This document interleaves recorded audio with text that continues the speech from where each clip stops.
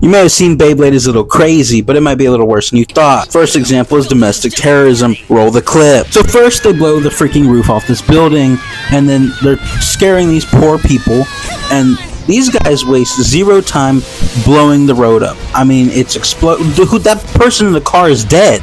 Look at it. How are they going that fast? And I mean, poor Pegasus, this dude is just getting tossed back and forth by Damien and Jack. And Damien's a menace. We're going to get into that.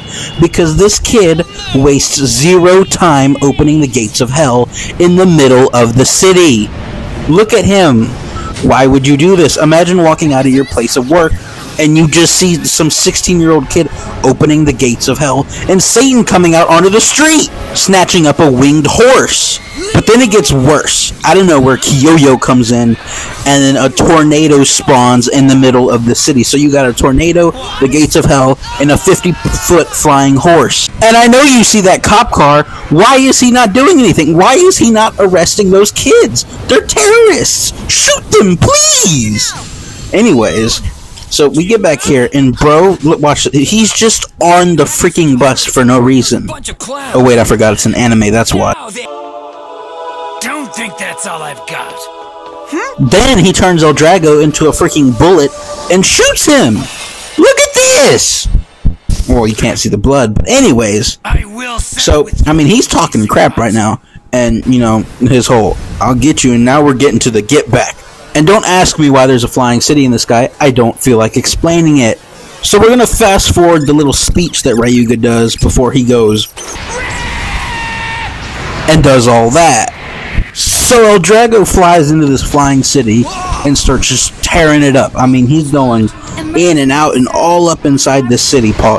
But, I mean, look at him. He's tearing up every single level of the city from the bottom to the very top. I mean, he just interrupted a very important Bay battle.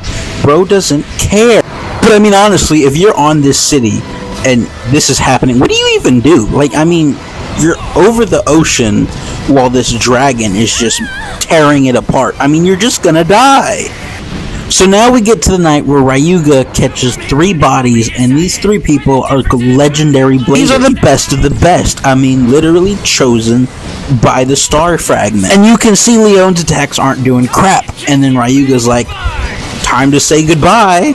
He unleashes that special move, and homie's just gonna get cooked by the flames. I mean, have you ever tried lion meat? I'm just kidding. I live in America, don't sue me. And bro is just dead. He's gone again. So then Ryuga is like, let's go, Jinga. And these two get to scrapping.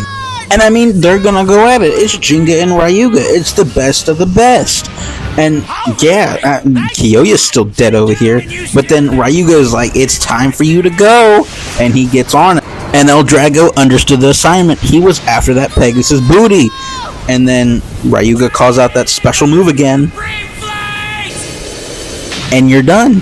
You just can't survive it. Not even Jinga. Not even the main character. You're just dead. Because Ryuga's that good.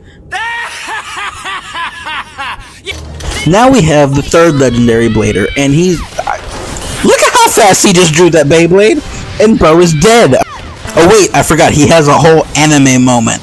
And I mean, he just yeets El Drago away from his Beyblade with the power of the Star Fragment, becoming legendary blader and all that. Look at him go. And then, you know, they get to scrapping. And Ryuga gets excited for a second. Watch this, watch this. And he gets a little too excited, and bro just accidentally kills the little kid. Yeah, he's dead. And bro just laughs it off. Now we're gonna get into the battle that literally cost a man his life, and of course it is the GOAT Ryuga, because my man was so powerful he literally died when he lost.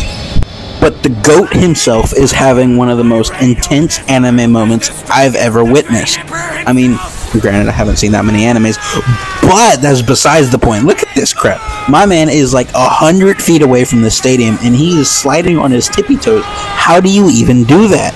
And bro is coming with more power than a god. Look at that. There is more power coming from Ryuga's Beyblade than Nemesis. Homie really went in. But yeah, this part hurts my soul, low-key. Like, if I start crying, I'm gonna have to cut it out. So the God of Destruction hits Ryuga with his ultimate special demonic Satan move. and Ryuga sadly has taken an L, and we're just never going to speak about this again, okay? Alright, good. So now we're going to dive into this dude, Damien, and this dude is one of the most demonic characters in the show. Matter of fact, he might be an actual demon. I mean, his special move is literally opening a gate to Hades. Anyways, bro comes across Tsubasa and you, and he's like, "You'll do." And bro just opens that hell gate, and look at that. That's some of the most demonic crap. And, you know, Jinga comes running to see, and Yu is dead. Tsubasa is dead. Look at these Beyblades. They're absolutely shattered. Like, we've never seen that in this show before. Like, bro literally is like that. Next up, we got this dude, Julian, and he thinks he's about to do some crap to Damien with his little special move. And look at this man's face. It's demonic. He's excited for this crap. He's been waiting because of this. Bro just ate that crap and said, "So that little thing was your special move?" That's some ultimate disrespect. And now my man is just going ham on this dude. I mean, this man is snatching his whole memory card, bro. Imagine getting ran up on and getting your SD card stolen. That's what Damien's doing to this fool until he starts crying like, "Please stop." And his little goons had to come in and help him because he's such a little weakling. And so, you know, Damien's like that. He's like, "Alright, bet. I'll take all three of y'all at the same time, and y'all ain't gonna like it." So bro pulls up the gates to Hades, opens that hoe, and just starts devouring everybody. I mean, when you have chore music come on and you're in an anime, you know you're dangerous. That's just how it is. Look at this. 3 world-class bladers taken out just like... Look at this man's face. And listen to this demonic freaking chat log right here. I am what? This dude is the actual devil. Bro just broke his mind. Next up on the menace list, we have this dude named Reggie. And this dude was sadistic as heck. This was the only character that actually scared me as a kid. Bro was out here counting the claws on Kenta's little Beyblade. No! Wait, I'll get more pleasure from breaking you! I mean, did you hear what this man just said? Bro said he'll get pleasure from breaking you in a kid's show. What kind of crap is going on here? This little sadist was actually out here turning people to stone. This always cracked me up. Yeah, just a tad upset. Bro is out here destroying this poor little kid's Beyblade. Granted, I actually like this scene a lot. I can't stand Kenta. He's one of the most... But bro is not done yet. This man starts crushing his Beyblade even after the fight. Then we gotta talk about what he did to Hiyoma, because he humiliated this man and made him cry like a little... I can't say the word because that's sexist in 2024, but this is a major ick for me, low-key. I can't even lie to you. But hold on, it's not over. Look at this walk!